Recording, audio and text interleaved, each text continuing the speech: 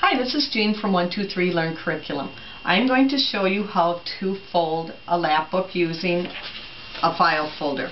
We're going to take the file folder, bring it into the middle, the first side, crease it, turn it around again.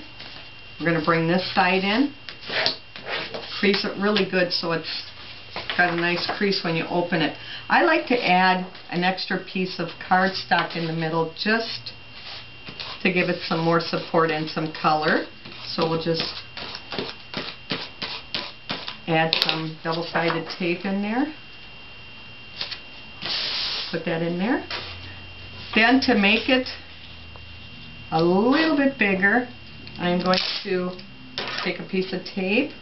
And what I did is I just took a file folder, cut it in half, and trimmed it down just a tad, just so it fits on there.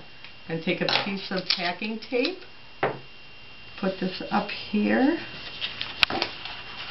hold it down, so make sure it fits in there before I add it.